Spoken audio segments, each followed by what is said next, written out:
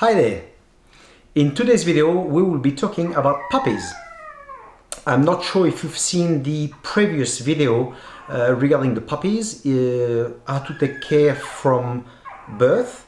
If you haven't seen it, you will see a link somewhere here, okay? So that video was dealing with what to look for, etc., how to take care of them, because the first few days are crucial if you don't want any to die. So in today's video will be about the 10 days. What's happening in the 10 days? Well, in 10 days the eyes start to open, the ears start to open, so now we can be more relaxed. We know basically if they pass that date, usually nothing will happen to them, okay?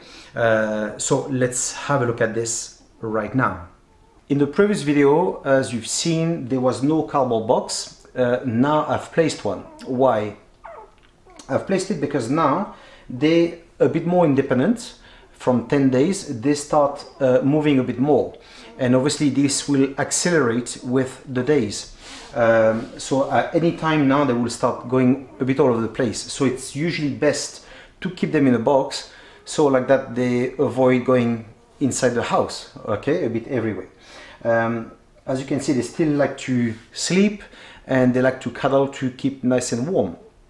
The mother is not here at the moment, so they will probably start crying in a minute to get their feed. Okay, so from 10 days, what happened? Well, there's nothing much happening apart that the eyes open and the ears open. So I will try to show you. Okay, let's see. Not sure if you can see it. Okay, that the eyes start to open. Okay, so 10-11 days usually. Okay, they start to open.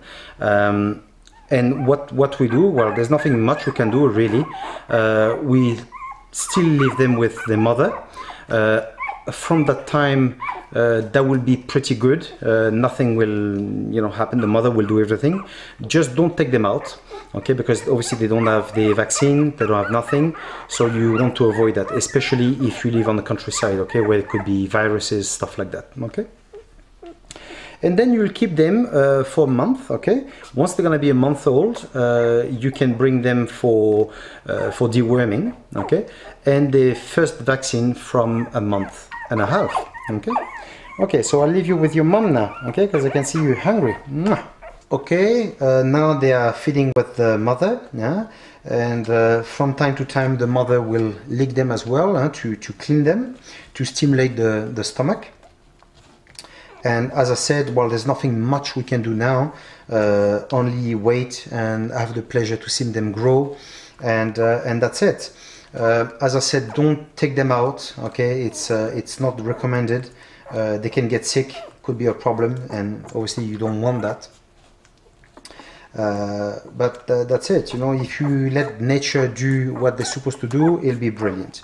If you want to give them food, you will be able to do so from a month old, okay? But it will have to be something very not hard, like pate, stuff like that, something very for puppies, but if they go with the mother, leave them with the mother. If only you see that they want to eat solids, then do so. When they will start to eat solids, the mother won't clean them anymore, okay? And here we go. If you let the nature do what it's supposed to be, then you will have beautiful puppies. Okay, that's it for today. I hope that you have liked the video, and we'll see each other in the next one. Okay, ciao.